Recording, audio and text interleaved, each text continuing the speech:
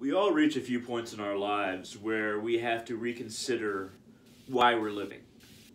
And we have to try and understand ourselves in different ways because our evaluation of ourselves is outmoded. It no longer satisfies, or perhaps we're realizing how much we've judged ourselves throughout our lives and how we need to get rid of those judgments, untangle all the knots we've tied around ourselves, binding us to this self-judgment, and become someone who is freer than we were before.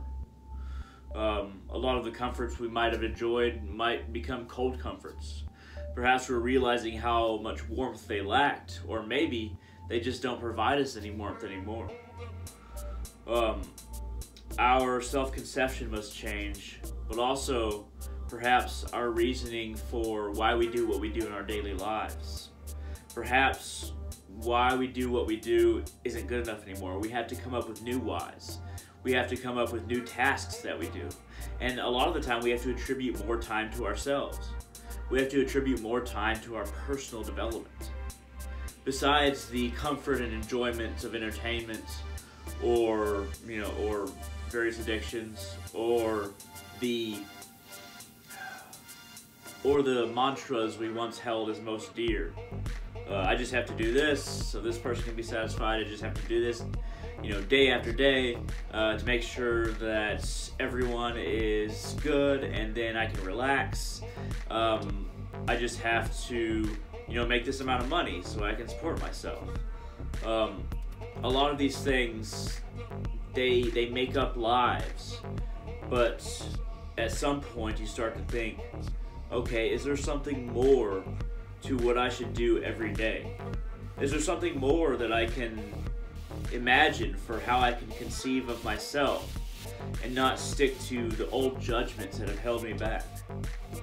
Is there more to the universe? It's maybe branching out spiritually towards God or the gods or spirits, finding little spiritual things you can do to try and bring greater expansion in your life.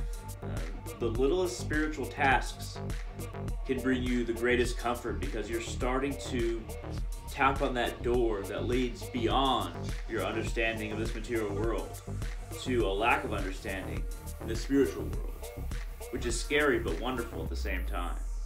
It fills your life with joy. It fills your life with a path that you can continually walk that does not end like paths in this world often do, like self-conceptions in this world often do, like our comforts and entertainment often do, and our reasons for living often do.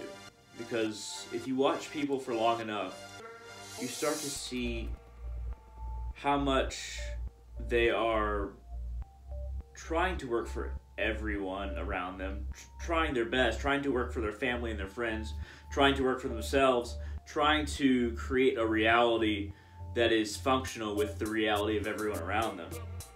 But I've seen far too many people in the end, when they get very old, this was never really good enough. They never really never really reached any goal. They never really satisfied themselves as a person for who they were. And it doesn't even have to be spiritual on that level. You just have to figure out how you can satisfy the person that you are, that is behind comfort, that is behind your societal role, your job, your family. You have to figure out how to satisfy yourself as a person, your individuality. And I've seen far too many people in their elder years who never figured out how to do that. They're on death's door. They're getting closer and closer and closer, but meaning is getting further and further away because they have less and less energy, less and less ability to change, less and less interest, until one day they just find themselves drifting off into the ideas of what could have been. But it is never too late. It is never too late to become a person bigger than the person you were before, grander than the person you were before, more understanding of yourself than the person you were before. I can, of course, recommend meditation as I usually do, but branching out spiritually, reading books. Maybe you don't have to read a whole book. Maybe you just read a few pages here and there from somebody that you know from different spiritual books. Try to get a bigger conception about the spiritual realities around us. And if you're not convinced by most of it, that's understandable. Especially if you're in your later years, it's hard to change. But you have to branch out into what is possible, which was previously conceived as being impossible, for you to try to find a way beyond the limits of who you were, and to work towards a you that can be satisfied with who you are. Because when you reach these points in your life, you're not satisfied with who you are. You can seek external means left and right through medications. I mean, I take medication too, so granted, through different medications, through different hobbies and things like that. But you as a person have to branch out as well.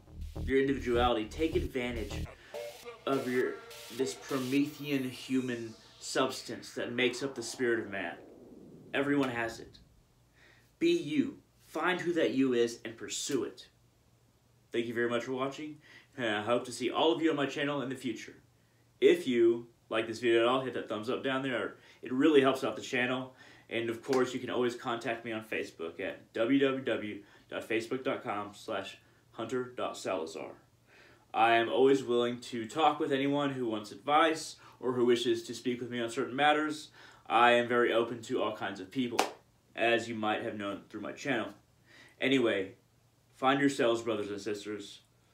I hope that you do, and yourself will thank you.